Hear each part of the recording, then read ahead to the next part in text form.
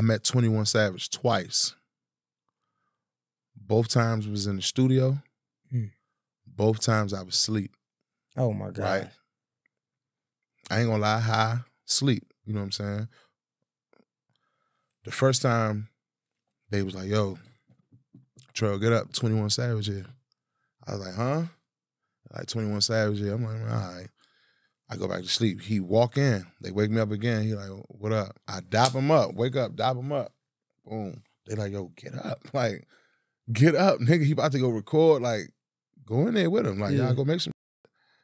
I'm like, all right, I got you. Went back to sleep. Woke up, the sun was up, everybody was gone, studio empty. Damn. Right? And I know for a fact that one time was in Mideast Studios in Virginia. Now the second time, I don't remember where we was at, whether it was Atlanta, Miami, New York, DC. I don't remember what studio it was. Second time, I'm in the studio asleep. 21 Savage in. 21 Savage in here, man. Get up, bro. You hear me?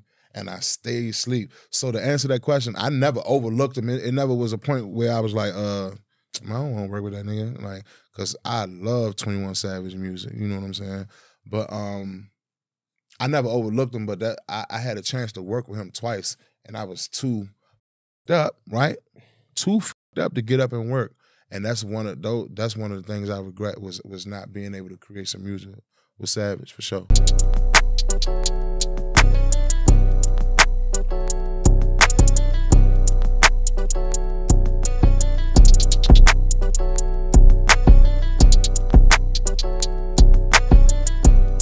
Yo, what's poppin'? You know what time it is. Your boy, Mr. J Hill Podcast. We're in the building. This special guest, friend of the show. I always call him friend of the show when they come on the show more than once. Absolutely. Last time we did an interview, we was in the studio, which is dope. I got to travel, but now you come, mi casa, su casa. Fat TREL is in the building. What up, brother? What up, bro? How you? Thank you for having me. Of course, man. It's a blessing, man. How you doing, man? What's going on? I'm doing great, man. Mentally, I'm great. Spiritually, I'm great. You know what I'm saying? Still on the road, working. Just dropped a tape, Boost is Keeper, man. And, you know, press runs from New York to Atlanta to LA. I'm good, I'm happy, I'm blessed. Yeah, I was saying, you look good, man. Thank you. Last time I talked to you, I think you was like fresh off for doing your bid. Yeah. Everything. Did you ain't never go back in, right? I did briefly, but, you know. That was like to finish something? Yeah, to finish some probation time. But that wasn't like nothing? No, it wasn't nothing too crazy. Okay. Yeah. How has it been since then, bro? It's been like, what, a year, 2 years? I think it's been about a year. I'd be lying if I told you I kept up with the time, how long I've been home. I know I've been home for more than a year, though, but it's been good. You know what I'm saying? To be able to still have fans and to be able to still have support and people who still demanding music from FAT TREL is a blessing within itself, like we was talking about before the cameras cut on. It's a blessing within itself, so I'm good. You know, through the trials and tribulations, I'm gonna still work and get through it and put my boots on, you feel me? Now, this might sound crazy to most, but I'm pretty sure you'll understand this. Like, you've been home for a year straight. I feel like it's been a while since you've done that. As crazy as that sounds. Yeah. How is it adjusting to being home for so long now? It's not easy for sure. It's not easy for sure. You know what I'm saying? You know, you on parole and probation. You got to check in with this people. You got to do mental health evaluations. You got to go to these classes, that classes, fill out these paperwork, take you on here. It's still, you know what I'm saying? I got my career schedule and I got my government schedule too. You know what I'm saying? So it's hard to balance out both of them. But you know, what about mentally though? Mentally, it could be draining sometimes. Like you know, I don't want to wake up and go to court sometimes. I don't want to wake up and go see my PO sometimes. But it's just a stipulation of my release, and that's what I got to do. Yeah, I only speak on that because I feel like most people who have no idea how it feels to grow up in the cities like where we come from, right? In the inner city of DC, in the city of Baltimore, they never got arrested before. They have no idea how of a mental like strain it can be for somebody that's been in prison for so long and get out. So like it's just a hard thing. So people think that people get out of jail, they go back, they think something wrong with them, but like, bro, that'd be a lot of people customs after a while. Yeah, exactly. Yeah. It's definitely not an easy thing.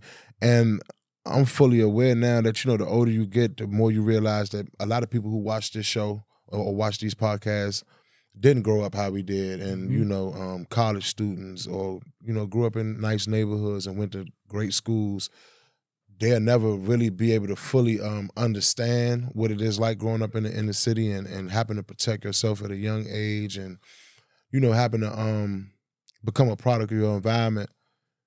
And it's okay for them to not understand that. You know what I'm saying? I just wish that they wouldn't judge as much either, but it's natural. You know, the world is the world. People gonna judge. People gonna have their opinions.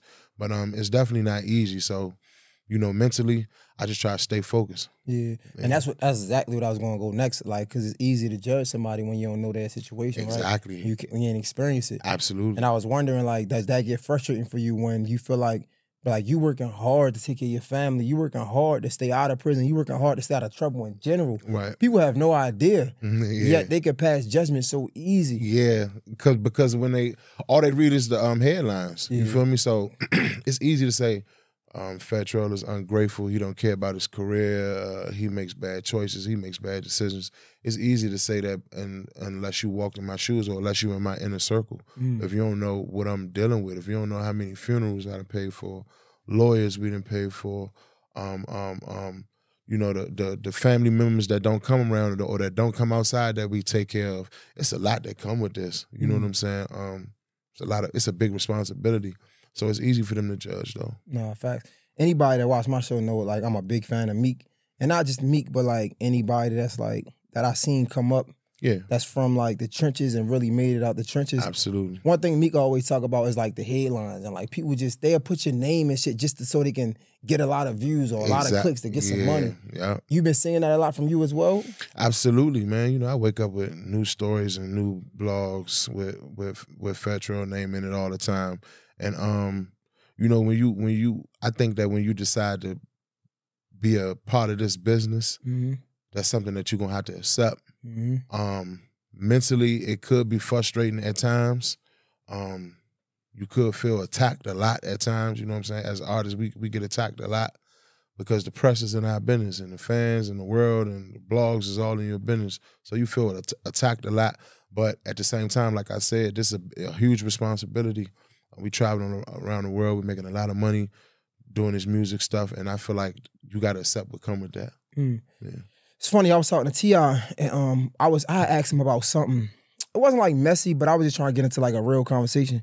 And he said one of the realest things ever said, and I love the way he put it because it was just real, and I had to respect it. He was like, "Bro, you gotta understand, like, what's good for you might not be good for me." And basically what he's saying, like, what's good for media, right, might not be good for the artist. And I respect it. Right. And I was wondering, do you think is a life where the two can coexist respectfully together? Yeah, I think it is because, look, you got to look at it like this, right? It's a lot of media outlets and platforms who don't involve themselves in the mess, who don't involve themselves into the negativity. You know what I'm saying? Like, shout out my homie Reese. I seen Reese post something the other day, and it made all the blogs, and they was like, yo, the blogs always talk about you catching these cases, and such and such was arrested for this and arrested for that. And then when the charges get dropped and you go to trial and it's not guilty, nobody report on that. You know what I'm saying? And that's just a testament to what's going on in the real world. But there are some media people who do highlight the triumphs, you know what I'm saying, who don't speak so much about the trials. So it could go hand in hand, you feel me? Yeah. No, it's crazy because I even see like some like just people that get into media and they come from that environment, but they still go to the route of like just highlighting the bullshit. Yeah. That's what sells. And it's like, you know, drama sells and you know, drama sells, man. I don't mean to keep doing this, right? But you good, bro. Shit. I'm just being real, right? Cam Newton, I heard Cam Newton say, yo, media talking trash in the media and you know, trolling your opponents and stuff like this, that's what sells tickets. You know what I'm saying? It sells tickets to the football game. Like the controversy of these football players and, you know what I'm saying, sometimes it sells tickets. The controversy in this music industry, it sells albums, you know what I'm saying? It packs arenas. But don't nobody want to think about the actual murders, the actual shootings, the actual trials. This dude got 30, this dude got 25, this dude got 10. They don't want to highlight that, you know what I'm saying? They want to highlight what brings them $1. And everybody is chasing clout and dollars, and a lot of people chasing more clout than dollars right now. No, that's a fact. And especially like you said, just talking about the music and the controversy. It's crazy because I think I seen Ray Daniel had talk about this somewhere. He was basically saying like the difference between Atlanta media and like I guess media in like New York or something. Yeah, I don't want to say he said New York because I know it get crazy in New York too. So I want because I know better. You feel me? Yeah. But he was basically talking like academics and like those guys that stay in compared to like the media in Atlanta. Right. Like niggas know in Atlanta like you can't just pop shit and then go outside because these niggas is everywhere you go for real. Absolutely. Yeah. Whereas though like an academic, he stays in the house. Right. And academic said something that was like, as a media guy, made sense. He's like, man, look, we the ones that make the risk. You know what I'm saying? Yeah. Like we talking about it, and that's what got our platform to grow. So you can't be mad at me because you ain't taking the risk that I take. Right. And I get it, but again, somebody that come from that, sometimes I'm not gonna lie. Sometimes I'm conflicted because it's like, bro, I'm from Baltimore. Like, bro, these niggas ain't no. Yeah, I mean, I ain't gonna lie. The rap niggas that be having beef and it stay there. Yeah. It be foreign to me. Right. Because where I'm from, like, and I'm not saying nothing wrong with that. I hope that. I wish that for everybody. But it's like, where I'm from, niggas have beef is real beef. Yeah. It ain't just like rapping, like, nah, it's beef and like niggas rapping and then next day, you get what I'm trying to say? So like for me to instigate that, just won't, it don't fulfill right in you. It's like, bro, you know better. Nah, but also like as a man, you reach a certain point where you got to start accepting accountability too. So if you, although you didn't create the fire, if you poured a little gasoline on there here and there, you a part of that fire. Facts. You know what I'm saying? And I feel like a lot of people is starting to realize, like, I ain't gonna name no rapper's name specifically, but with all these trials, all these deaths, all these murders, all these beefs, I think social media and the media platforms is kind of drawing back on pouring so much gasoline on these fires because this is real life. People are really dying and people is really going to trial and people is really fighting for their life. So I think they should start drawing back on the negativity as to so much, but everybody want clout. It's like once you, Jay Hill, right? Let's say you reach a point to where, you know what? I'm not going to speak on negativity no more with my guests. I'm not going to pour flame on a fire. It's going to be a new person that's starting a podcast tomorrow. And all they want to do is all this table right here could be full of gasoline, waiting to throw gas on the fire. And that's just the way the world works. So it is what it is. Damn, bro, that's so real. Yeah, you know, it's funny, I ain't even get into my questions yet, but I was looking at our last interview. Yeah. You know what? It'll be dope if you actually had a podcast, bro.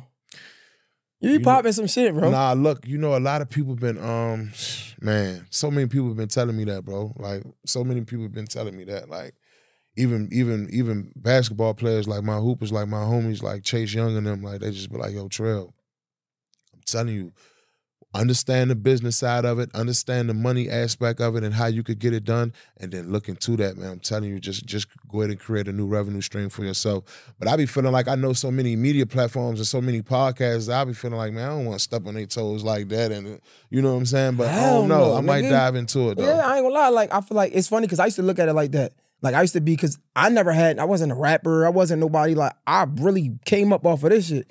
So I used to look at it like the rappers and the niggas that was lit that started podcasts, I would be tight like, damn, man, give me a break. Like, you know what I'm saying? Let somebody else win. Absolutely. Whole time I started to realize that you really just reaping what you sown. Right. You know what I'm saying? Reaping your benefits because you put time in to be Fat Trel. Right. You put time in to be this big musician to get these numbers. You put that time in. Right. So if you want to pivot, you get what I'm saying, or do something else, that come from the work you put in already. Exactly. Yeah, you're right. That's a great point. So that's a fact. It's just, you know what I'm saying? Like, shit, you should definitely look into that. You be popping your shit. I'm like, nah, this nigga. Nah, that's a great point. I appreciate it, man. A lot of people have been telling me that too. That's definitely something. It's a business venture, so it's not something that I'm gonna just say, nah, I ain't into that. I ain't gonna do that. It's definitely something we're gonna explore. Yeah. You know what I'm saying? And shit, is Chase still in DC? He played for the Saints now, but he still got he still got a lot of family back home. I ain't gonna lie, y'all two probably will go crazy. Who, me and Chase Young? That probably hard. Oh, that's a dope ass idea. That bro. probably fire. Wow, I never thought about it like that. Shout out Chase, man. I got to holler at him, man. That'd be hard. Or I could just switch it up because you know, like John Wall, that would be Joshua great. Morgan, all those guys, like, come Who on, else we man. got down there? The nigga that played for the Lakers. What's his name? Damn. Fuck, I'm gonna have to cut this. I ain't gonna cut it, but light skin Cook. Oh, Quinn Cook. Yeah. Quinn Cook back home. Yeah, that'd absolutely. be fire. Yeah, Shout out damn. to Quinn, Y'all man. got Yeah. some niggas coming out of DC, bro. Come on, man. Katie, Caleb Williams. We got And y'all act like nobody come out. I'm not trying to hear nobody talk all the like. Y'all act like nobody, like, it be mad niggas come out of DC. Exactly, bro. It is, man. That's crazy. Just not as much as, you know, other states, but yeah, for sure. I feel like got some dogs in the city, man, for sure. Nah, facts. And even like on the, I guess the PG side, it ain't too far, but I mean, shit, it's close enough. Yeah. God damn. Yeah, absolutely. Yo, how was the before I get into the album, right? How was the music going for you? Like, feel like how you feel like the people were accepting you when you dropping the music? I feel like, you know, they listening to a more mature Fat Trel, a more my sound is more fine-tuned. I'm in that pocket as to where I know which way I want to go on each record. You know what I'm saying? So I feel like my reception as well. You feel me? We always striving for new heights, and we always trying to reach new fans. So I'm never settling. Right. You know what I'm saying? And God has given me everything that I deserve, and what I don't have, I got to work to get that. Right. You know what I'm saying? So I never focus on what I'm not doing. The festivals that I'm not booked on, I focus on what I am booked on. Yeah. And then in the background, we trying to work on how do we get on these festivals? Who do we need to reach out to? Man, it'd be great if we got some verses from this dude, and this dude, because, or this female, because such and such gonna be on that. Like, that's where we at with it now. Instead of trying to let everything come to us, we attacking now. You know what I'm saying? Because the wisdom is starting to get there. When I started rapping when I was young, and I used to just let people do what they do, and I focus on the music. Well, now I want to focus on the music and everything else. You know what I'm saying? So we working towards that. Yo, you know, that remind me of, I think I heard, I don't know if it was Joe, it was somebody that talked about it, and the way they went into it was so deep. I mean, so dope. I think it was Joe Budden, but they were talking about Lil Wayne when he got snubbed from the Super Bowl, right? Okay. But they were saying how they compared it to Usher. They was like, when Usher wanted to get on the Super Bowl, he was proactive. Like you said, I'm just focused on all the shows I gotta get to so I can continue to build a career. Absolutely. And they was like, Usher, and correct me if I'm wrong, anybody of y'all remember, or just forgive me if I'm wrong, blame it on my mind and not my heart. I feel like they was like, yo, Usher went out, got a residency in Vegas right. and just performed for mad shows. They probably wasn't even getting paid that much, but he performed the show, the Super Bowl staff or whatever, that I'm ready for the stage. Exactly. And they was like, Lil Wayne really ain't do that. Oh, okay. Whereas though, if he would have did that, that probably would have been extra ammunition to be like, yo, we need Wayne. Right, yeah. So remind me, he was like, man, I'm just getting on whatever absolutely. I can get on. If that is true, and I heard you say, man, let the people forgive you if you're wrong.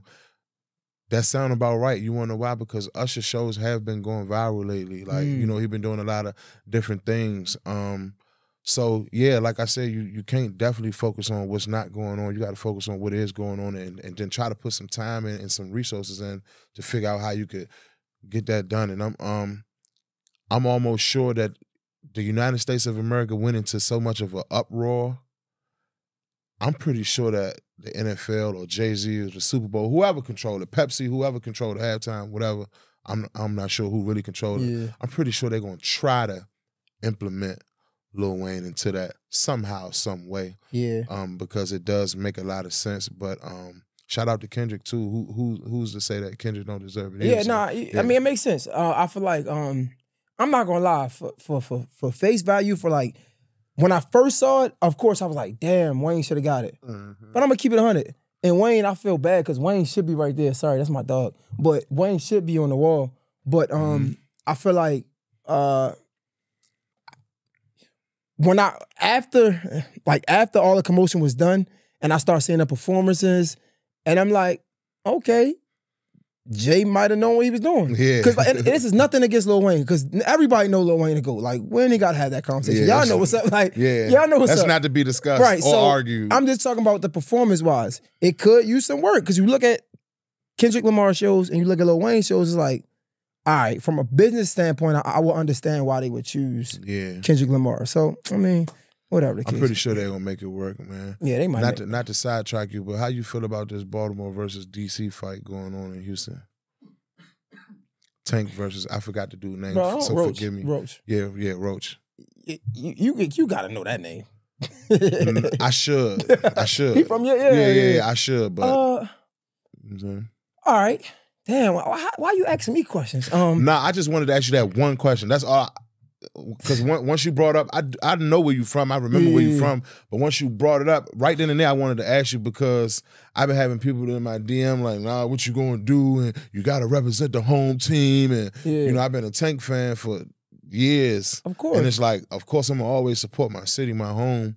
But I gotta be realistic too, like, you know what I'm saying? So I just wanna know how you feel about it though. I mean, all right, so Tank is my dog. I interviewed Tank like a while ago. Like, that's really my homie.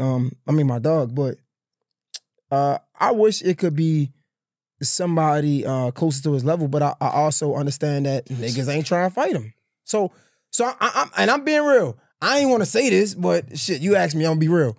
I feel like when I first saw it, I'm like, yo, what? I'm tired of this shit. Like, I want to see him fight a name. Yeah, you get what I'm saying? Yeah. But if niggas ducking him, like from what I've seen, he reaching out to niggas. Devin ain't want to fight him. He already fought Ryan. He beat the dog shit out of him. What's the other young nigga named Stevenson? Shakur Stevenson. Even though I don't think he could do shit with him, I guess I don't know. Are they the same weight class though? They can't fight each other, can they? I feel like they could make it work. I be hearing birds chirp so much about Tank and Stevenson. Can they fight each other? They could make it work. Like 135, Stevenson could make 135, right? I'm sure he can. What is he, Alex?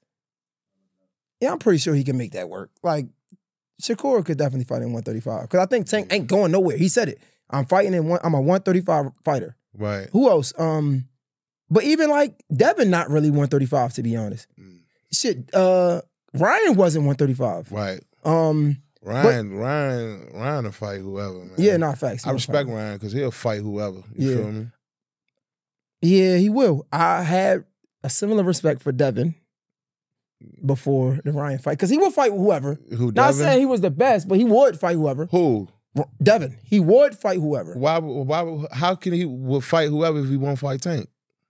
I know, that's what I'm saying. He before the Ryan fight, he was talking shit. You got to say he'll fight whoever outside of Tank. Because he don't want to see Tank for some reason. No. But I mean, to this fight, Roach is gonna come up. I don't really have no opinions because it's Tank. Like, come on, I don't think it's an even close fight, to be honest. But far as you, if you ask me about you, I mean, you gotta go with your hometown. Right. That don't mean that you don't fuck with Tank. Yeah. It's like I'm rooting for homie. You feel me? And again, I want to go back to when I didn't know his name because honestly, and I'm not trying to bid or nothing, I honestly didn't know his name until it started popping up on the phone and the promo started happening. Like, yo, this who Tank gonna be fighting? Then you read the comments and then they say where he from, and all that, and I'm like you said, I kind of felt the same way when I heard the name. I'm like, like when we gonna get a name? Like, I want him to fight one of them ones. You know what I'm saying? Because I'm tired of hearing people saying Tank don't fight nobody. Yeah, I'm tired of hearing that. So from here on out, I want to see Tank fighting the number 2 contender at all times. Nah, you hit it right on the spot. Yeah. Did you find it, Alex? Okay, yeah. So that's 135 in there, right? Yeah, I figured. Right. Okay. He could fight Tank. Like, he could fake it. He just beat, man, these niggas be capped, bro. Like, I ain't gonna lie to you. Like, niggas be capped, man. But whatever. Yo, I seen somewhere, before we get into, no, let's go straight to it. Boosters Keeper. Yeah. I just dropped a project called Boosters Keeper, yeah. That's your project you just dropped. Yeah. Booster was your friend. Yeah, my best friend. Your best friend, he passed away. Yeah, he passed away while I was locked up. Yep. Yeah. How was recording this project compared to all of the other projects you've done? That's a great question. Recording this project, to be honest, I was just recording so much when I first came home and everything was just coming from off the heart, off the mind, you know what I'm saying, of course. And it was just it was emotional at times, but at the same time it was fun at times too. You know what I'm saying, working in his memories. And knowing that he looking down on me and trying to remember the good times, and you got friends and family around you who gonna remind you of all the good times while you working. So creating this project, I was cool. It got emotional, it got rocky sometimes. You know what I'm saying? But at what moments you think it got rocky? When you getting ready, when you getting geared up for the press run, or when I got sent the cover for the tape, you know, certain little things just hit you like, you know what I'm saying? Or when I'm headed to the airport and sometimes I have to travel like, you know, me and my manager, we moving around so much, doing so much. Sometimes I travel alone. So when I'm at that airport and I'm going through TSA, and he used to be like right there with me, you know what I'm saying? It'll dawn on me, you feel me? So just during those times. Now, do you feel like at any time, like because you wasn't there, like you had a part to play in it? Or not a part to play, but like, you know, sometimes things happen, you kind of blame yourself. You know, I got a lot of friends and family who tell me, and I understand this too, if I was home, things would have been different. You know what I'm saying? We probably would have been away. We probably would have been handling something else. Or he might have not have been doing what he had been doing if I was home. So, you know, that does play a role. It's something that reoccurs in my mind all the time. But at the same time, I fully understand that God makes no mistakes either. You feel me? And I fully understand that, you know, he set me down for those 4 years and made me fight these cases and go through everything for a reason. I lost my grandmother too while I was incarcerated. And that's my #1 favorite person in the whole world. So things happen for a reason, but I definitely don't want to blame myself, but I am fully aware that if I was home, things could have been different. You know what's crazy, bro? My brother had got shot, and like everybody knew like I was the guy that like, I don't know, like I wasn't no gangster, far from it, but I wasn't no hoe for real, if that makes sense. So whatever that means. So I never forget he got shot, and he was like, man, I wish he was dead, because if he was dead, it wouldn't have went down like that. Right. And of course, the first thing I'm thinking is like, yeah, because we wouldn't be in that situation, right? Right. But then I get to thinking some other things, and I'm like, damn, like, wait, what if I was there? What if you was there? Could have went the other way. Could have been you that have been there. Yeah. That's So all these things is what go on through your mind. You get what I'm saying? All these things go on through your mind. All of them. Yep. And I know you feel like in your heart, like you would die for your brother. And I know your brother understands that as well. You know what I'm saying? So all those things play a part in your mind, but you know, God make no mistakes, and what's done is done. And how you bounce back from that, how you react to the whole entire situation, as far as his children, his family, his friends, it's a testament to your character and what you choose to do. So that's why I gotta stay strong and continue to keep working and do what I gotta do, because a lot of people don't know. If you see some of them behind the scenes footages, I got Booster kids with me. His baby mothers is there at the show, bringing the babies and all that. You know what I'm saying? Christmas, Thanksgiving, everything. Niggas still got a purpose. You know what I'm saying? So you can't give up, and you can't let life beat you down. You just got to take the punches and roll with them. Yeah, you had one of my favorite quotes from our last interview. You said, taking care of your family, that's gangster. Yeah. You get what I'm saying? Yeah. Like robbing, stealing, killing, that ain't gangster. Being able to make sure your family's safe and taking care of them is gangster. Absolutely. And I was wondering, like, that's something we had to learn. Absolutely. But you freshly out of prison, you still got to go home. You know what I'm saying? By the grace of God, you was able to get out there, but even that takes some time to be able to transition. Absolutely. Right? Do you feel still to this day that like the streets is kind of like pulling you back to the original what we thought was gangster? Like the streets is pulling you to that? Nah, because you reach a point in life where you don't even allow that to happen. You know what I'm saying? And I say that to say, it's certain conversations I don't even indulge in. You get what I'm saying?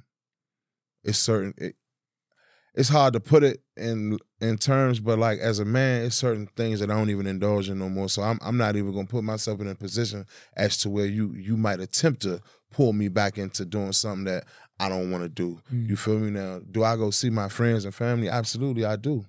I know when to come out and when not to come out, and I know when to leave and when to stay too. You know what I'm saying? And it's all about decision making. A lot of things that I would have done back in the day, I'm just simply choosing not to do it at this day and age. I wish we all could think like that, but I think thinking like that comes from having to go through something. Absolutely. Like, because when you go through something, it's like, you know that, bro. I know what's up. Y'all know what's up. I ain't got shit to prove to y'all. Right. Like, I don't have to come out at the time. Like, y'all got it. But it be the ones who ain't really go through nothing that feel like they got to prove everything. But who's the judge? Because we've been there. Absolutely. We've been in a point where we wanted to prove something. And that's why I don't get mad. You know what I'm saying? That's why, you know, I used to think, like, coming up, one of the most cowardice things I used to hear when I was from 4 years old always up was just walk away. I used to think that was the most cowardice thing I ever heard in my life, right? Just walk away. Now that I got kids, now that I done went to prison, now I done seen a nigga die over a wall phone on the phone. I seen a nigga die over a piece of chicken. I seen a nigga die over getting a ride from down the street, like from where your car parked at to where that Mexican restaurant at. I seen a nigga die because the nigga told him no about that. So I say that to say, all these things I saw, walking away might be one of the most gangsterest things you could do right now. You know what I'm saying? To save you the lawyer fees, the funeral fees, this child having PTSD or whatever they growing up with because you dead and gone and never coming back, or they done seen your murder on YouTube and now they can't unsee it. Before you allow all that to happen, walking away might be one of the most gangsterest things you could do right now. And I'm gonna add to this. Not to keep saying where we come from, but it's real, bro. That was our environment, bro. It just is what it is. It's great that we could talk like this now that we out of town. And, it's like, bro, that's where we come from. Go ahead, though. So, like, when we came up, like, all we knew was fight, protect ourselves, shit like that, right? Yeah. So let me give you another perspective. Imagine it. That's the hard thing to do, to walk away, because all you know is go. Right. It's been times where I swear to God in my life, I literally had tears coming. You can ask my ex, like, I cried because I had to walk away from a fight. Yeah. Because a nigga tried me, and in my mind, all I knew was, this nigga think I'm a pussy. In my mind, it's like, bro, that's so hard to reshape your thinking, bro. It's frustrating, not frustrating, but it give me chills because it's like, I know kids out there who can't, who aren't able to, like, separate their thoughts from, you know what I'm saying, their emotions. And it's like, bro, I remember crying like, yo, I want to punch this nigga in the mouth. Right. But it's not smart. You got more to lose. Just walk away. Bro. Yeah. That is really hard, bro. Like, absolutely. It's hard. Like, piggyback off what you just said, like, my little homie, Lil Kai, right, under the label, Lil NSC Kai, he from the South Side, right? Kai just turned, 18 or 19, you know what I'm saying? He just lost his best friend, Rax.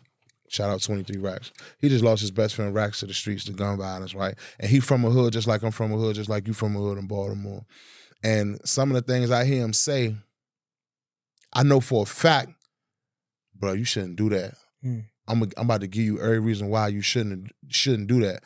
But I know for a fact that at his age and what he's been taught coming up on the South Side, he feel like it's no way I could do that, bro. There's no way I could walk away from this situation. You know what come behind me, and I do. You feel what I'm saying? And that's why I be trying to talk to his older homies, you know what I'm saying, and be like, yo, we got to see the bigger picture for Kai.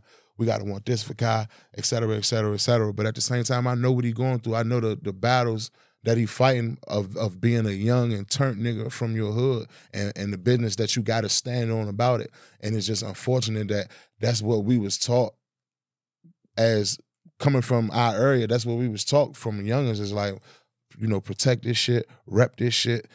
You in it till you die, like, and you gotta abide by the majority rule around the way. You know what I'm saying? So even if you don't agree with it, if the majority agree with it, you gotta roll, and you know what's up if you don't roll. So, yo, that reminds me of because you said he on a label, and I was just listening to a song with him on there. Oh yeah, absolutely. I heard Skilla Baby said, rap hip hop is a young dude sport, right, and I was just wondering what you think about that, because like you're a lot older than 18, right? You're still young, but they call shit. He was like Drake. I think Drake is like 36, 38. I don't know, but whatever. Right. He said Drake was old, and I was like, yo, damn. For somebody, Skilla said that? Yeah, he was like Drake, Future. That's what they call old now. Oh, okay. That's what they call older. Yeah, it's shout out to my dog Skilla. Skilla is a young nigga. Yeah, you know what I'm saying? He not Sexy Red age. He not Lotto age. Yeah, right. D-Lo. You know what I'm saying? Like, yeah. so basically, like, man, hip hop is a young nigga sport, right? And you know, it's been a lot. I feel as though that's opinionated though. Like that may be his opinion, because Future sell records. Yeah, Future sell out arenas worldwide. Kanye West, so does Kanye West. But I guess he was saying everybody not going to be a Future or Drake. Oh yeah. So I guess he was using them as an outlier because they are older. But right. I said Drake because it's like, Drake older. I'm like, that nigga is still damn near my age, but whatever. Yeah. But yeah, he's like, everybody not gonna be a Future. Everybody not gonna be a Drake. Right. So, but for the majority, is a young nigga sport. And I'm listening to your music and I'm like, this still sound good. But we still having this conversation. And I do see it's a clear difference in the thought process between how you think and, like you said, one of your young niggas. Right. I'm wondering, like, how does that affect the music and how does that affect the people who are receiving the music? Well, it could go either way. And I say that to say this, right? I know how to tap into my young nigga bag. You know what I'm saying? Because I know what the young niggas love. I used to be a super young nigga turned in the streets doing a rock of wild dumb shit. I know what the young niggas love. You know what I'm saying? But I also know the mode of a Future, the mode of a Rick Ross, or the mode of a Jay-Z's music. You got to appreciate that because they're going to boss you up. They're going to level you up. They're going to let you know that your floor should be marble. They're going to let you know that you get a car wash every day.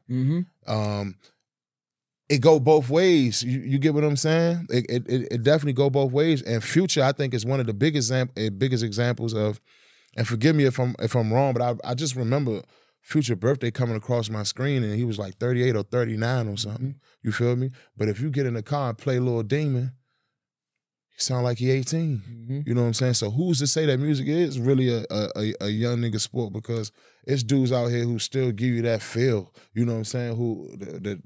You still playing in the trap, and the trap could be full of 16-year-olds, or it could be a very mature trap full of 30-year-old niggas in there who playing spades and smoking weed. You know what I'm saying? But music is music. Though. Shout out my dog Skilla Baby too, though. 40? He 40. I think Drake is like 38. Yeah. Future is officially 40? Yeah. How old is Drake? Like 39? Is he 40 now? Bro. 37. See, that's crazy. Play Lil Demon, man. Do that sound like a 40-year-old? No, but that's what I was going to ask you, though. Because, like, don't, though. Go. After this podcast is over, everybody get in their car and just play Lil Demon. Nah, but his whole tape is good. I was going to say, but, like, sometimes you might not be, because it's a difference, right? Like, Future is one of them one-offs. Like, Future does a great job at, like, catering to the young audience, but let's look at somebody like Jay-Z. Like you said, he gonna let you know that your floor should be marble. Yeah. He gonna let you know that, man, you were arguing over a fucking block that ain't yours, right? Right, yeah. So it automatically takes me to, like, when he dropped 444. That was a clear project that was for adults. Yeah. And the adults, I loved it. Growing up, I'm like, oh shit, like, I understand. He talking about marriage. He talking about family feud. Like, nobody wins. Like, he's talking about all them things that adults talk about. Right. And I'm talking to you, and I'm like, your mind, you clearly ain't on young nigga shit. But like you said, you could tap into it. But does it ever is that because you can or you want to? It's a little bit of both. I can and I want to. And here's an example to answer your question, right? I do it because I can, because I feel as though I'm talented enough to do it. I want to because me and my little youngers, we still, what's up, nigga? You can't fuck with me on a verse. What, man? I bet you can't rap on this beat. I bet you can't rap on this beat. Okay. It's still a family competitive ship. Like, you get what I'm saying? Or like, when I get in the room with the Skilla Babies, you know what I'm saying? We're gonna use Skilla since you brought his name up. Yeah. And let's be clear, I don't think we saying Skilla called any of these artists old on some sneak dissing type shit. So let's be clear about that. They older than Bossman D-Lo or him. Sexy Red. Yeah. Or him, yeah.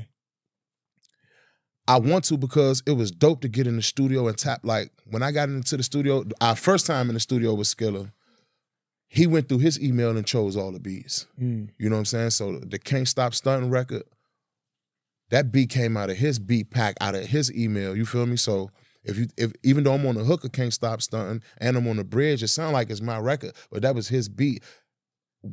He just let me run the record. You know what I'm saying? We made like 3-4 records that night. You feel me? But that was his bag. Like, all them beats, those was his bag. You know what I'm saying? And I jumped in his bag. You feel me? I'm 34 years old. You feel me? It's a lot of young niggas who call me old head or OG. You know what I'm saying? I be telling the youngest, man, I'm a single OG. I ain't a double OG or a triple OG yet. I'm still a single OG. You know what I'm saying? But I want to tap into that young nigga bag just to show, like, I ain't even know that was Skilla's opinion. So now that I know that his opinion, it make me feel even better, because every time I'm in the studio with him, bar for bar, verse for verse, hook for hook. You feel me? And I'm doing that with a young nigga. Yeah, I brought it up because when they said, like, so 40, I understand. Maybe you'll say 40 old. But like, when he said Drake, I'm like, damn, niggas really think we old, because I'm 33. So like, Drake 37. Like, you 34, that's the only reason I brought it up, because I'm listening to your music, and I'm like, the first thing I thought about was like, y'all remember when Skilla Baby said, like, it's a young man's sport? And I get it. I get what he's saying. Like, he ain't really saying nothing crazy. But I'm like, I mean, it's some niggas out here that's 35 that's still spitting some shit. Like, absolutely. But how old is Kendrick, man? Kendrick probably spit hot fire. But I think but in Skilla defense, I think when he said Drake and Future, he just ain't named all of the 35 plus. But still, he was saying like those are outliers. He like, everybody not gonna be them. You know what I'm saying? Which is understandable. And just to segue off of what we're talking about, Meek Mill music right now, that shit is on a whole nother level. Yeah, it's different. It's different. That shit is on a whole nother. But that's why I think some people might have to put that shit in chopped and screwed just to hear what the fuck he's saying. He's talking on a whole nother different type of level right now. But that's why I like it. And that's so in the conversation, maybe this conversation not fair between us two because we 33 and 34, right? It's still not given like I hate to say this because I don't want to seem like I'm comparing nobody either. It don't sound like Boss Man D-Lo. Right, yeah. Even though Boss Man D-Lo shit crank. Yeah, absolutely. But it still you could tell the difference. Absolutely. Because Meek been through some shit, like. Absolutely. And that's why I'm wondering, like, but I don't know. I just feel like it both can hit the same. Absolutely. It can, man. It can. So, you know, and then like, listen, man, when it come to like business, right? When it come to selling records or doing concerts, you know, selling out shows or arenas or whatever, it's cool to let the young artists have the college homecomings or whatever. Not saying that it's young artists that do arenas and all type of shit, you feel me? Glorilla do arenas. You know, the list goes on of young people who doing arenas, you know what I'm saying? But like, it's cool. It's cool for everybody to have their own fan base and their own, like, we gotta start, I'm still under that, I come from under that law where, first of all, we African Americans. Second of all, we was born poor. So everything that we blessed with, I'm not about to fight you over your fans. I'm not about to, I be hearing stories of people be like, yo, we on a concert. Damn, man, hold up. Nah, they say I'm supposed to go out before you. Man, I ain't going out there before you. Fuck, I look like I got more hits than you. Man, watch out. Let me go out there.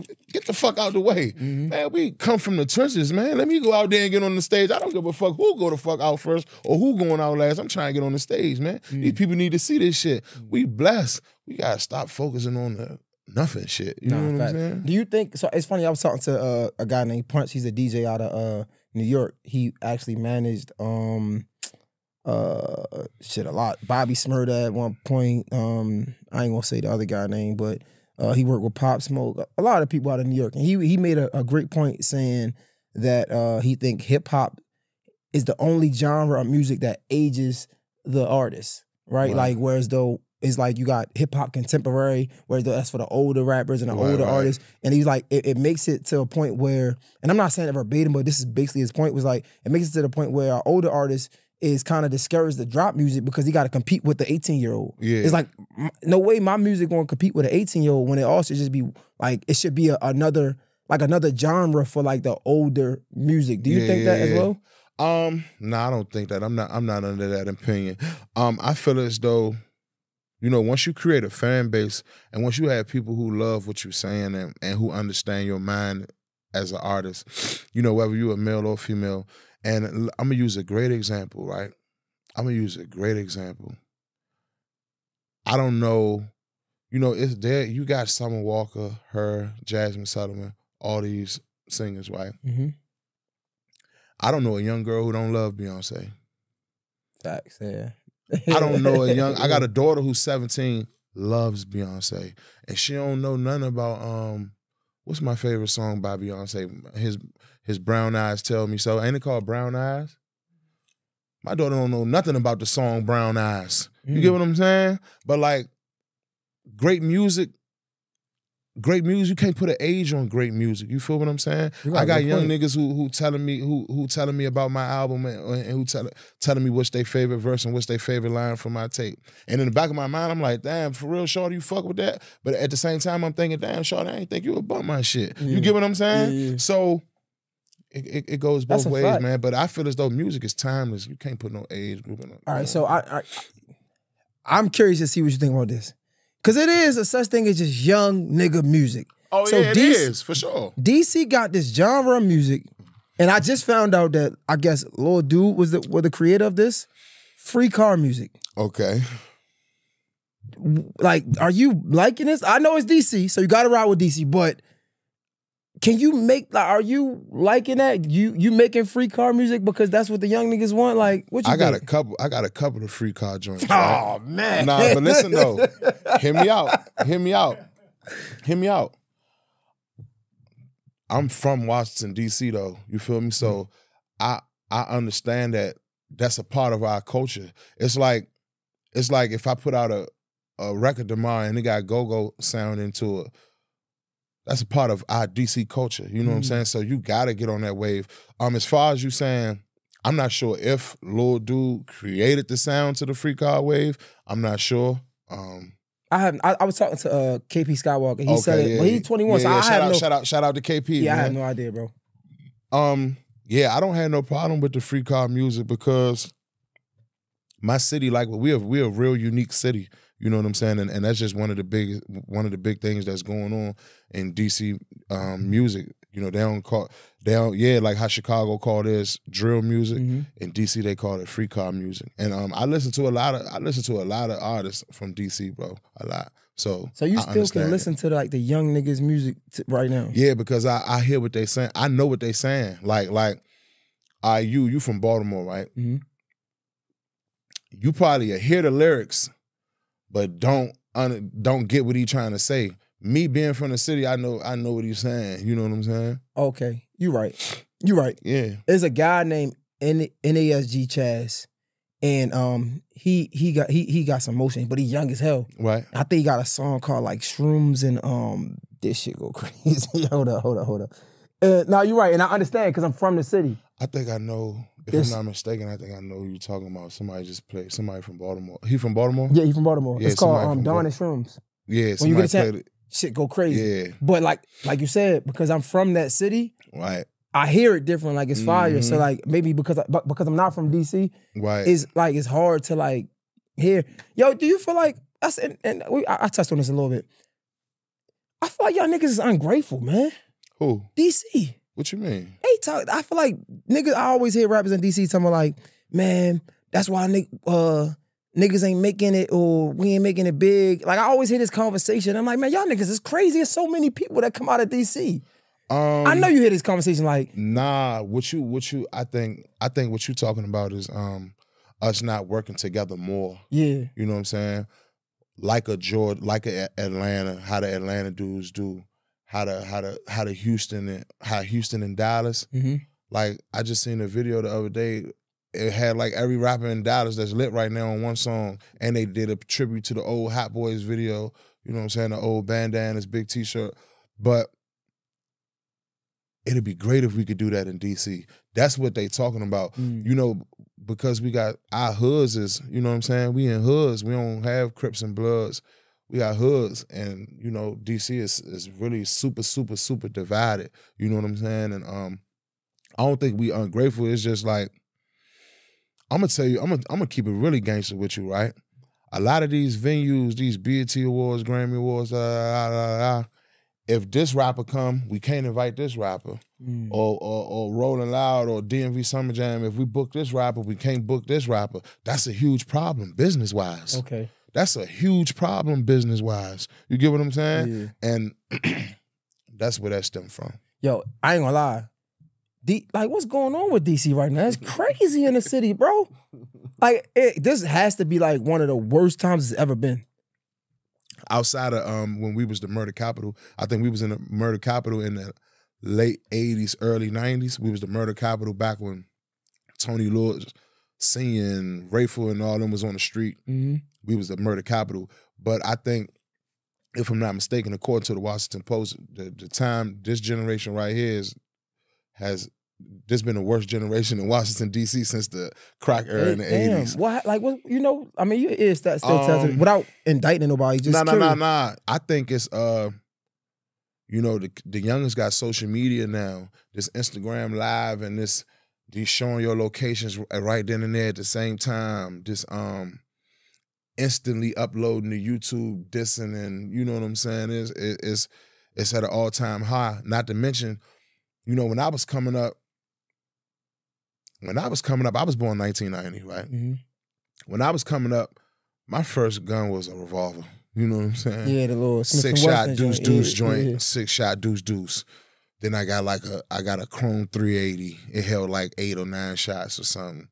Then you worked your way up to a Glock. Well, now these youngers is turning 18 years old and they going to go buy big shit. You know what I'm saying? You can go buy 100 shots at 18 years old.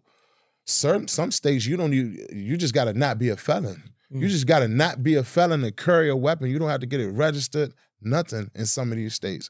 So, you know, these youngers walking around with 50 shots, 100 shots, man, and they trying to let somebody feel that shit. It's unfortunate, but that's life. You know what I'm saying? I wish it wasn't that way, but I don't know what's going on in the city. It's just, you know, it must be in the water, man. The youngers is turned, man. They young and turned right now. Yeah, it's going crazy. They act like these cameras don't exist. They act like the camera is like a tree or something. It's funny because like you know how old niggas think.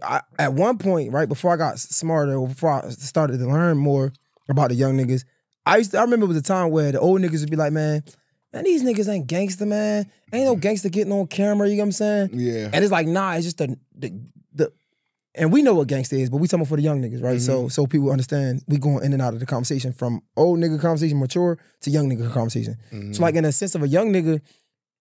Nah, the word gangster just look different. So yeah, you ain't get on camera back in the day because that wasn't cool, but also you ain't had no cameras to get on, nigga. Right. It ain't like you had social media. So when the old niggas be like, yeah, man, we ain't do that camera shit, like we ain't had no cameras. You know what I'm saying? Whereas though, it look different now. So the nigga that's getting on camera just because he getting on camera talking that shit don't mean that's probably a battery in his back for him to do it. Right, exactly. To be honest, like niggas be sleeping on niggas. They like the nigga ain't about it because he posting it on Instagram. It's like, and niggas don't be understanding that battery in the back is real. That battery in the back is real. It could go either way.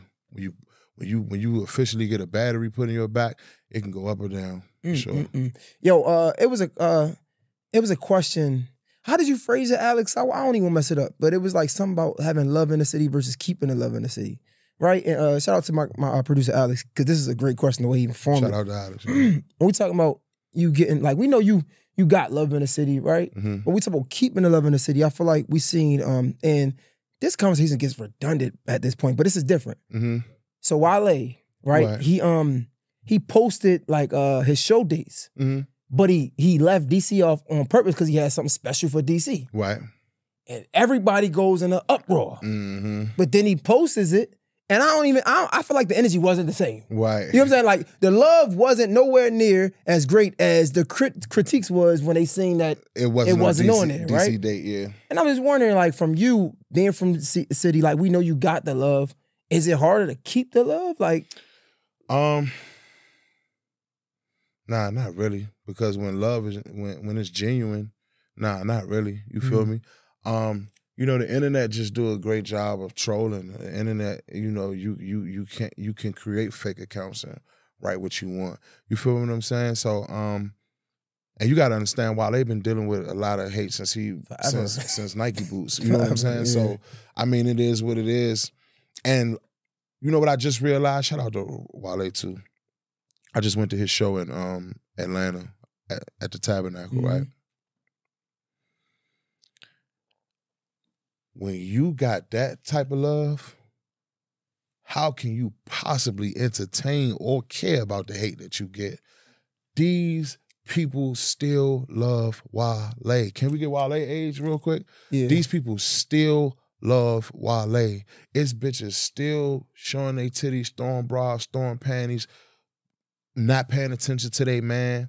It's grown adult males at these shows, at these concerts. I'm talking about singing word for word, man. I got about 100 videos in my phone because I just couldn't believe, like, my dog, like, and I'm looking like, first and foremost, wish I had the following and the fan base that Wale had, me personally, you know what I'm saying? Wish I had that type of fan base and following. But I'm looking at the concert and I'm like, bro, how could you possibly even care or entertain your hate? Look how many people love you, bro. State to state, worldwide. Radio stations. I'll tell you the type of person Wale is real quick. He got in town and was calling a couple people, right?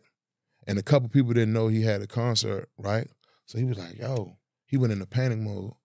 Bro, get on the phone with every radio station, man. We need to fly around and go to the radio station and let them know I'm gonna be at the Tabernacle tonight. Like, how does Greg Street not know I'm here? How does such and such not know I'm here? And I'm like, I understand where you're coming from, so I'm like, fuck it. You want to go to all the radio stations right now, even though you're supposed to be getting dressed to get on stage, right? This is what you want to do right now?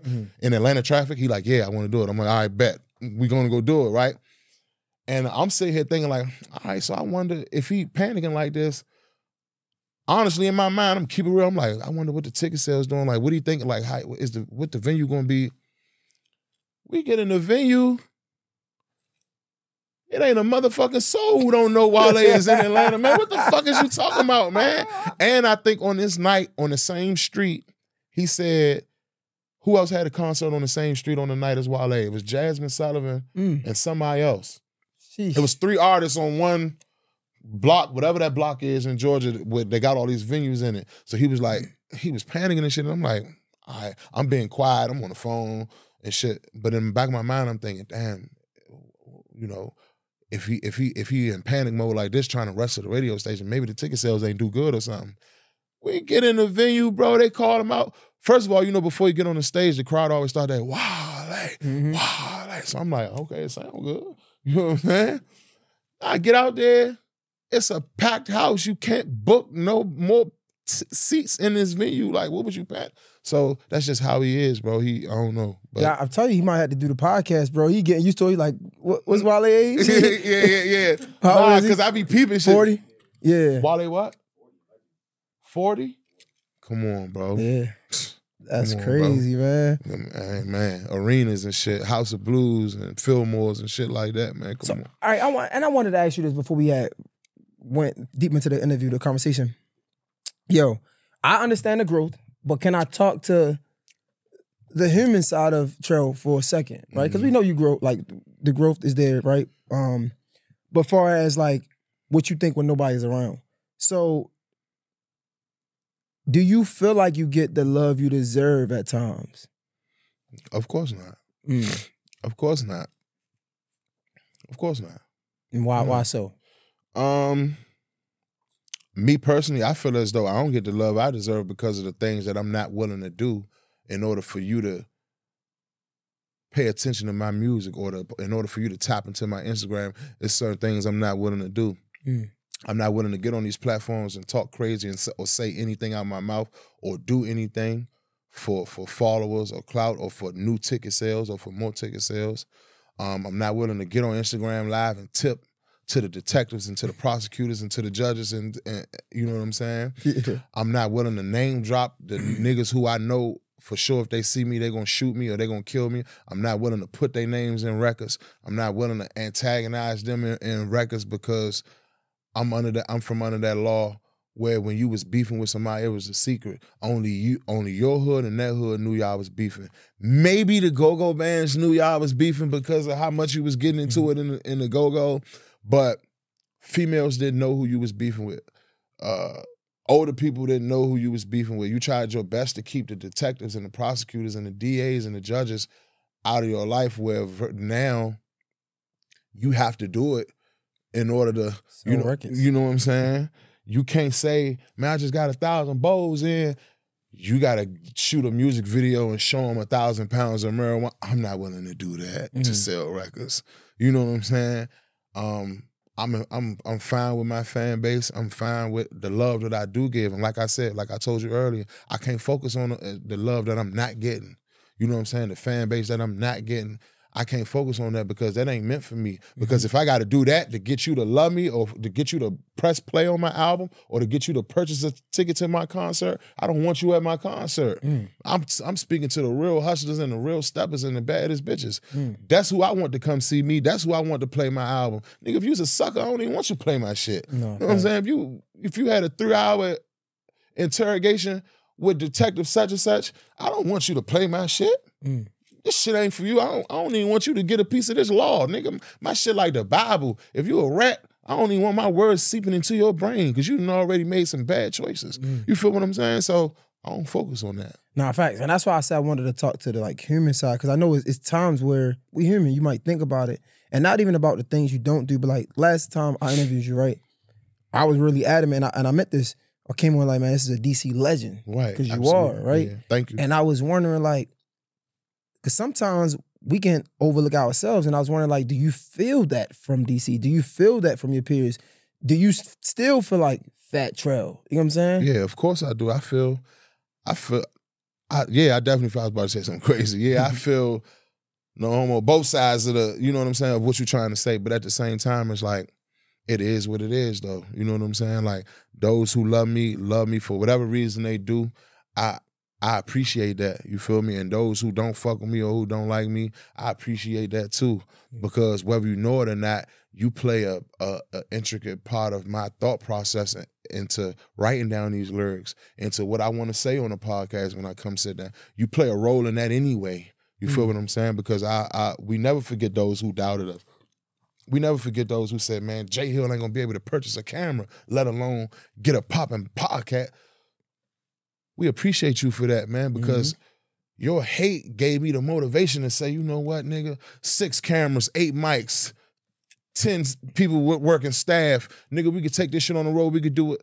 That's motivation, you feel me? Motivation. Nah, that's hard. Yo, I listened to what was it? Bury Me in Neiman's? Yeah, Bury Me in Neiman's. You was like, I had to go talk to the preacher, cancel all my features. What exactly did you mean?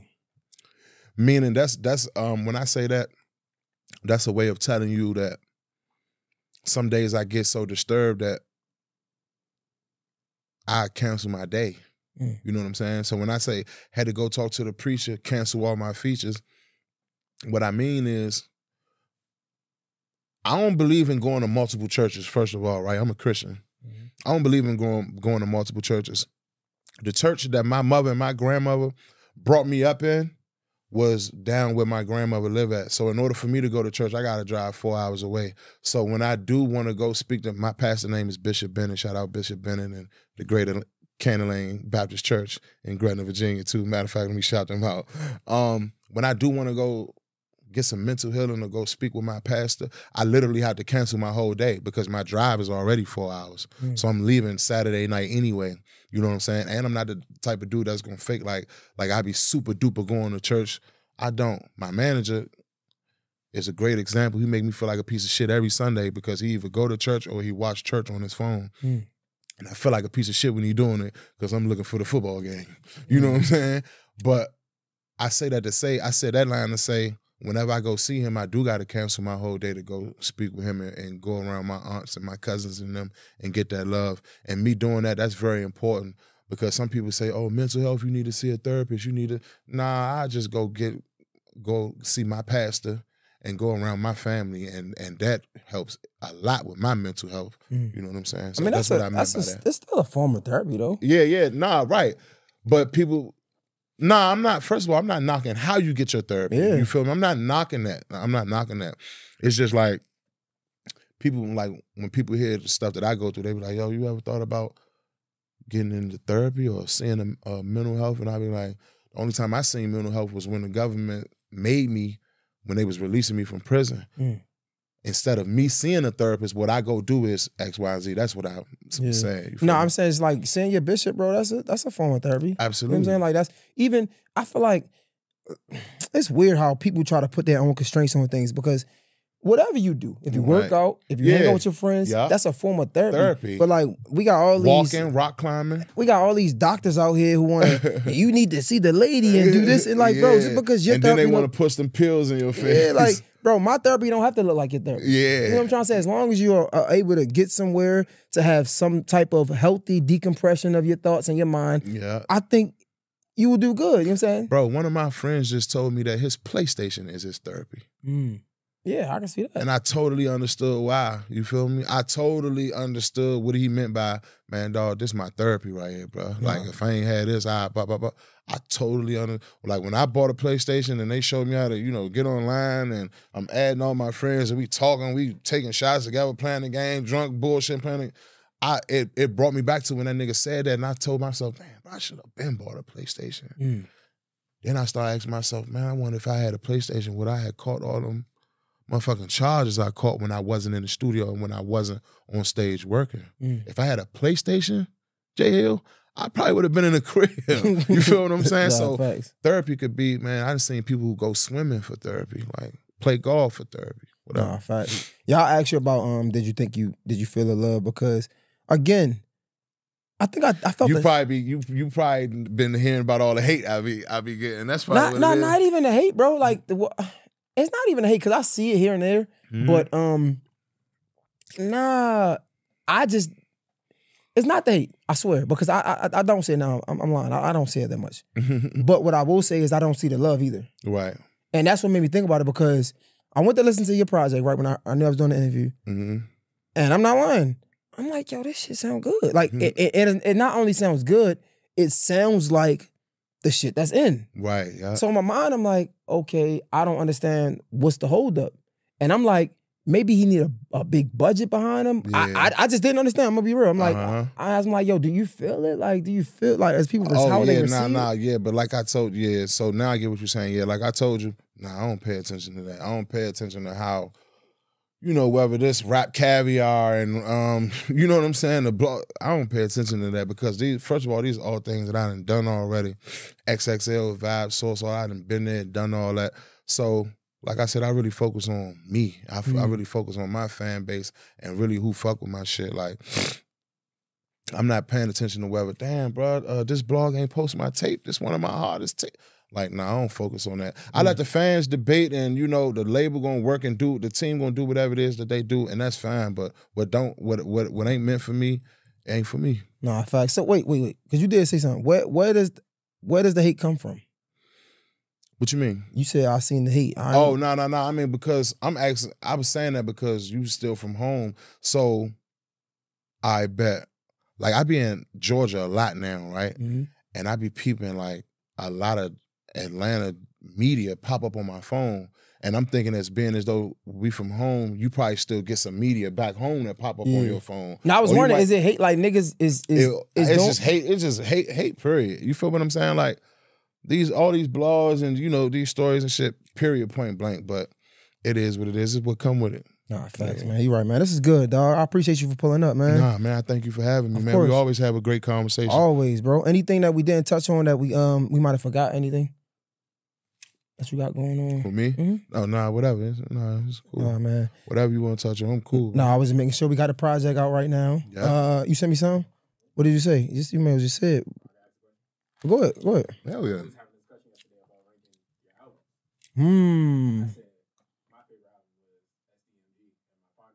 He from DC one too. or two. My bad. He from DC. Okay. Oh, okay. Of myself? That's a great question, bro. The question was, because he don't have a mic. Okay, yeah. His question was his question was, my bad, go ahead. Go ahead. All right, go ahead. Nah, his question was, which one of my albums was rate my favorite album, or which one of my albums was my favorite album? And I believe he said his was SDMG 1, right? Yeah. Okay, so I'm gonna have to say my favorite. When you say favorite though, like would describe favorite. We like, got the hold up. We got the XLR cord. Give us a second, man. Describe Talk favorite. about something else real quick. We about to, you can go over there, Alex. We about to plug the mic up. Before we go into that, I don't know, what the fuck should we trying to kill some time. Nah, I just want to know. No, because we're going to plug the mic up. So right, yeah, I just want to know what's his, I could better answer that question if you describe his But favorite. he's actually from DC. Oh, for real? Yeah. Okay, bet. Yeah. I mean, wait, where you from? Maryland. Them niggas ain't from DC, man. You know niggas always want to say. What part, bro? What part of Maryland you from? Moco, okay, yeah. You know, it's funny because like being from Baltimore, right, before I got older and knew what was going on, I used to think it was Baltimore, PG County, and then DC. I thought PG County was like, I thought it was everything. Yeah, the whole state of Maryland outside of Baltimore. Exactly. Right, yeah. Then I found out, Montgomery County. You had Anne Arundel County. Yeah, I'm like, man. Charles County. Nah, facts. Yeah. I can't say I'm from DC to a real DC nigga. That's Right. taboo. We got people they be having debates about that too. Like when people be out of town, and you could be either from Maryland or Virginia, but if you're out of town, and let's say you in Florida and you meet a couple and they from South Carolina, but you really live in PG County or Montgomery County or something. But if that couple asks you where you from, they gonna say DC. DC, yeah. I get that being from out of town. Yeah. Yo, before all right, since he working on the mic, I got a question for you. Yo, what up? Did you ever overlook a young nigga who had motion but you ain't see it, and then they come back to bite you on the ass? No, never. I've never overlooked anybody, but I got a great story, right? It's crazy that you asked me this, right? I promise to God I'm not making this up, right? You can ask him. 21 Savage, right? I met 21 Savage twice. Both times was in the studio. Both times I was asleep. Oh my God. Right? I ain't gonna lie, high, sleep. You know what I'm saying? The first time, they was like, yo, Trell, get up, 21 Savage here. I was like, huh? Like 21 Savage here. I'm like, all right. I go back to sleep. He walk in. They wake me up again. He like, what up? I dap him up. Wake up, dap him up. Boom. They like, yo, get up. Like, get up, nigga. He about to go record. Like, go in there with him. Like, y'all go make some shit. I'm like, all right, I got you. Went back to sleep. Woke up, the sun was up, everybody was gone, studio empty. Damn. Right?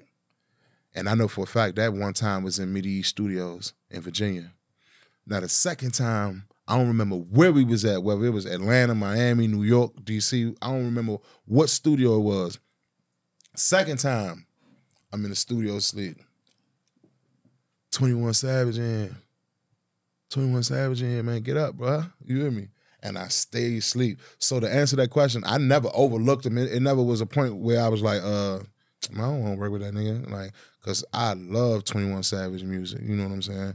But I never overlooked him, but that I had a chance to work with him twice, and I was too fucked up, right? Too fucked up to get up and work. And that's one of the things I regret was not being able to create some music with Savage, for sure. I only asked that, right? Cause I'm gonna put myself on blast, fuck it, right? Yeah, ain't nothing wrong with it. So you real niggas, man. Look, hold on, I don't wanna mess this up. Hold up. I'm gonna tell you exactly. So Prez from DC, he was Fat Yee manager. He got me to interview with Fat Yee. But like this was years ago. This was before I was in Atlanta. And I appreciated him for that. Right. But he had hit me later, like maybe years later, to do a Nino Pay interview. And I didn't recognize the name Prez, and you know what I'm saying? Right. And I didn't even know Nino Pay. So I'm like, yo, this. So he text you, he didn't call you. Yeah, he texted me. So I'm like, all right, this is the process to do the interview. Right. He like, nigga, we ain't, you know what I'm saying? Yeah. It's not. He was like, it's a business, nigga, you know. Who you talking to? Yeah. So he like, well, I'm good, bro. Don't worry about it. So I'm going back home and I want to like pull up on niggas in the hood and do like interviews. And I asked everybody, who is the next hottest nigga coming out of DC? Everybody. I mean, it was hands down. Everybody says Nino Pay. Right. So I say, are you familiar with Nino Pay? Yeah. Okay, I say Nino Pay. Everybody say Nino Pay. Somebody right back, give me his manager. So somebody sent me the number. So I go to text the number. And it popped up. It pops up. So I'm like, yo, I'm trying to do the interview. And you know, we all the same in DMV, right? Like we all the same. He like, nigga, no. Like, what do you mean? Like, I hit you. You try to, you feel me? Like, he like, nah. And it dawned on me, he like, yo, after like, I got you the Yee interview and everything. I'm like, right. Oh, you like, oh, it's you. Oh, nah. And he like, but he was like, he was like, man, don't, I'm not trying to be rude or nothing. I'm just being straightforward. Yeah. I'm like, first of all, nigga, we men. You know what I'm saying? Like, because he was like, Adam, he wasn't like on no pussy. He was like, nigga, nah, I tried to, you know what I'm saying? Yeah, I tried. I'm not taking it personal, but I'm letting him know. I'm like, yo, I ain't even, when he said the Fat Yee shit, I'm like, bro, I didn't even put that together because I ain't even gonna lie, you could have brought me anybody because at that time, before I was in Atlanta, I had motion, but I wasn't getting like big celebrities. You know what I'm trying to say? I was getting who I could get. Exactly. So I would have put anybody on just for the fact that you showed me love. I had to say that because like, boy, I'm like, and another person, I'm an idiot times two. I was doing a DTLR freestyle. This is a long time ago. This is when I first like got popping. Boy, I'm DMing No Savage to do a freestyle. Or I don't think he DM me or whatever. And I'm dragging my feet. And like, I think 2 years later, somebody like, yo, you should get No Savage on, bro. And it was too far It was- gone. I'm like, yo, you fucking idiot. Shout out No Savage, man. Free No Savage, man. Bro, Alex, go ahead, man. You got the question, bro. We got the audio set up. Yeah, we good. We got the audio set up? Oh, go ahead. Nah, but as far as favorite albums, I was Right. just like most complete album. Like I feel like start to finish, it's every song at SDMG a hit in my opinion. But oh, you mean your okay? You favorite talking album, about as far as that? creating it, yeah. Okay, but if you say like most complete, see, you giving me too many different definitions. But but let me try to answer your question to the best of my ability, right? I feel like my most complete album was probably Nightmare on East Street, the original one. You know what I'm saying? Just by like the sound and, you know, man, we went out LA and we made music with these dudes and these dudes. Okay, cool. So most complete album to me, in my opinion, the one I felt like, damn, like everybody know who I am now type shit. Like that was Nightmare on East Street, the original one. My favorite album that I had the most fun creating and working with the producers on this tape and was On the Run 1. You know what I'm saying? Was On the Run 1 because, first of all, I was really on the run. You know what I'm saying? And, This thing was crazy. you know what I'm saying? Like, nah, I be trying to keep it 100 though. Like, I was really on the run. You know what I'm saying? So first of all, I was on the run, and I was with my friends. I wasn't trying to fly because of all the warrants and shit. So nigga, we was on a Sprinter driving all through the United States of America, going everywhere. You know what I'm saying? Ohio and bro, like On the Run 1 was like my favorite project to create. I'm gonna give you one story, right? My homie, he never drove a Mercedes Sprinter van before, right? So he driving a Sprinter. The Sprinter runs out of gas. Right? Yo, no cap. We on the side of the highway. What state was we in? I can't remember the state. Forgive me for not remembering the state, but I know it was like one of those southern, you need to be scared of the police states, right? Man, we had so much shit in this Sprinter van, bro. Like, enough for a federal charge anyway because we crossing state lines. I'm not gonna name what we had in the Sprinter van, but we had everything that, you know, we had it in the van. We run out of gas, right? We in the middle of nowhere. We don't know where we at, right? A police officer pulls up. Police pulls up. Boom. What's going on? You guys need help in there? We in that bitch trying to you know what I'm saying? Everybody play sleep. Everybody in the back play sleep. Yes, sir, I ran out of gas, sir. This is my first time driving this type of, you know, I never paid attention to the dash. I done ran out of gas. He said, all right, well, let me go back to my car and see if I got a gas can. As soon as he walked away, I said, he ain't checking for no gas can, y'all. He about to run the tags, and he about to see if he could get probable cause to search this motherfucker, right? So, boom, we in the back debating and shit, so he came back to the door. I'm thinking he about to say, all right, so can I see some license and registration? And he like, all right, so who's going to ride with me to the gas station? I don't have a gas can, and so we got to purchase one, and we got to put some gas in it. Sheesh. Oh, we in the back of the van, like, who you ride with him? No, you ride with him. Y'all already know I ain't getting in the car with no motherfucking police. We in this bitch out here like, what? And that was one of the greatest stories. My homie, so I gotta keep it gangster. We had to elect Z Wayne, my homie Z Wayne, shout out to Z. We had to elect Z to ride with the officer to go get the gas, man, because Z ain't no felon. You know what I'm saying? Everybody else is in the car like, man, we felons, man. I ain't trying to go back to jail. Z like, man, we need to get the fuck off the highway. I'm about to ride with this nigga. I'm like, all right, back away and ride with him, brody. So it was like stories like that. When we created that project On the Run that made, you know what I'm saying? And then that's why I love Ross. I'm always forever be indebted to Ross. I love Rose. When I was on the run, he gave me the keys to one of the cars and one of the cribs and said, stay there for as long as you want to till you get this shit figured out, till you get it situated or whatever you got to do, stay right there.